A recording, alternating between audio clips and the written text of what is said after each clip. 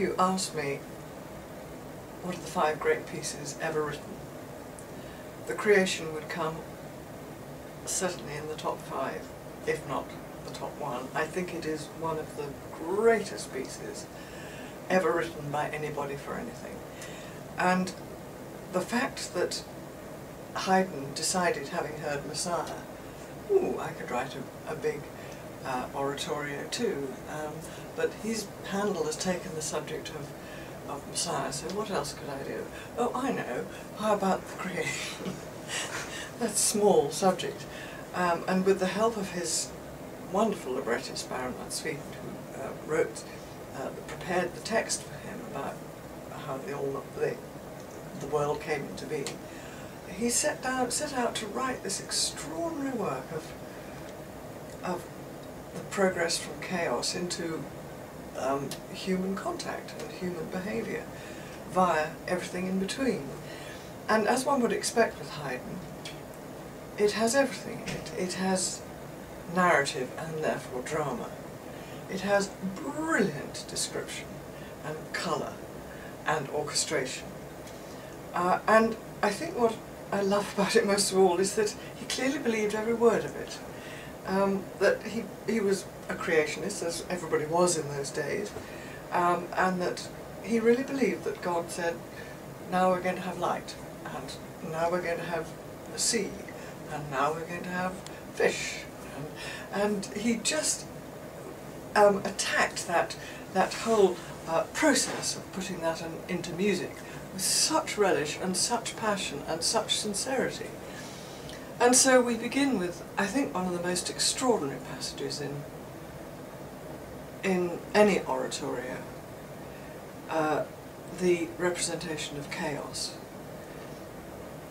And I think this, and I've said this before, but I think this possibly relates back to his string quartet evenings with Mozart 15 or 20 years earlier, because it was Mozart who wrote a slow introduction to a C major quartet in which he pulled the tonality apart with such distinction and heart-rending sort of emotion, and then pulled it back together again and did it again and again and again, and then just exploded into something glorious in C major. And that quartet is now called the Dissonance Quartet. I think that sowed a seed in Haydn's mind, and a decade and a half later he represents chaos on a much bigger scale, not just 4 string players, but a whole orchestra where you actually sometimes don't even know where the first beat of the bar is, let alone what key you're in. It is an extraordinary, almost surreal musical experience, and as a conductor I would say that this is quite the hardest part of creation to do.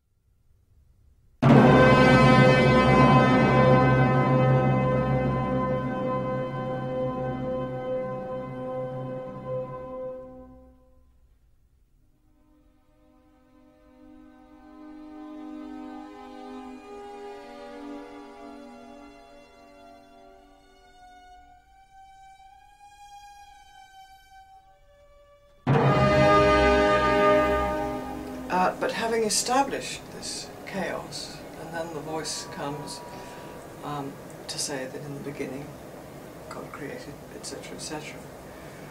And then we move towards let there be light, and there was light, and that great, huge C major chord, which should certainly wake up those who've been nodding through chaos. And then on we go into the whole joyful process of creation. And there is wit. I mean, when we get to the animals and the worm and all that, there are so many of Haydn's jokes. What wonderful orchestration, as we say.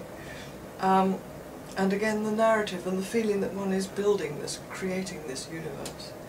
And then, of course, the last part, the story of Adam and Eve.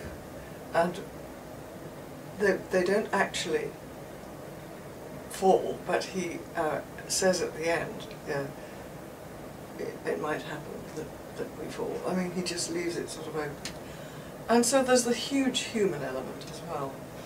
It's an enormous piece. it's one of the most fulfilling pieces to sing, to play and to conduct, and I think also